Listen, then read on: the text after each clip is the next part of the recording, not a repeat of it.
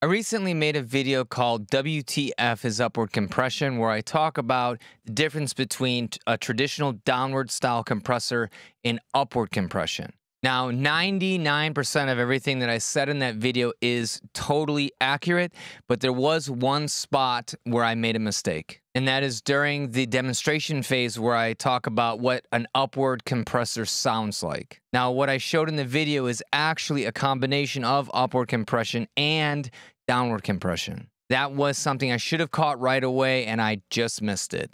Despite what some people may think, I am human, so I do occasionally make mistakes. And just because I sometimes wear a lab coat doesn't mean that I'm always right. So I figured I'd make a quick video to demonstrate what upward compression sounds like when it is just by itself and not conflated with also downward compression like I showed in that video. I want to give a huge shout out to Henning Pfeiffer and Ben Mellott. These are two viewers that brought to my attention by comments and emails. So thank you so much for reaching out when you notice something might have looked a little strange. You have my word that if I find out that I said something that's inaccurate or someone brings a mistake that I made to my attention, I will absolutely go back, add to the description, and try to fix that problem so that we don't spread misinformation among the audio community. Thank you for the years of support, and I look forward to bringing you more interesting and factually accurate videos. Now, let's see what upward compression actually sounds like. I grabbed two different loops just to showcase upward compression a few different ways. The plugin we'll be using to show upward compression is this one by Waves. It's called MV2. It has a upward compressor here and actually a downward compressor here. So I'm just going to crank this up so you can really hear the sound of upward compression.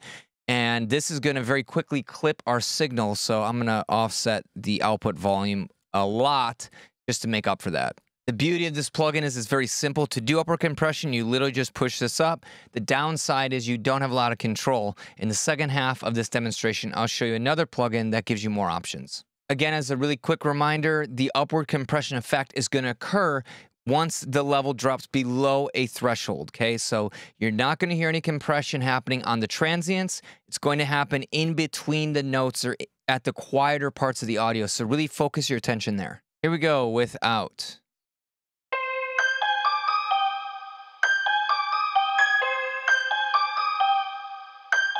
With.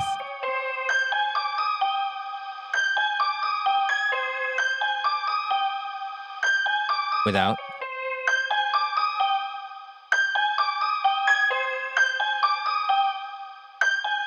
With. Without. So I think it's pretty obvious how it increases the ambience. Let's go to the other loop that I have. I'll start with this off.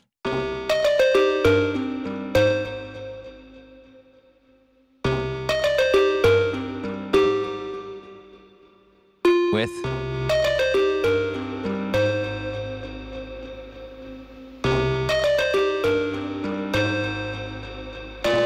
Without.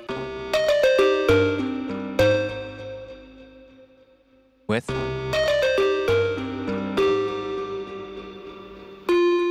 Another plugin you can use to do upward compression is by FabFilter. It's Pro MB. The way that you would set that up is to actually just make one big band here. And then when you have it on compression mode, you're going to take the range and then just push it up. Okay, this is going to put it in upward compression mode. Now, this is going to act the exact same way as that last plugin, except now we have the ability to adjust the attack and release settings. I'm going to put the attack and release as fast as possible just so you can really hear it reacting. And then this gives us the ability to dial in the threshold for when the upward compression starts, okay? So let's hear it on this last track again.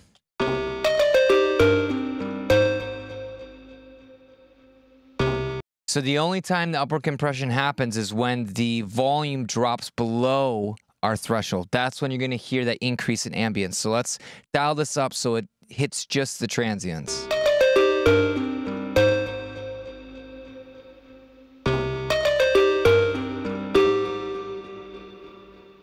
Okay, and you can really go crazy with this and put the range really high.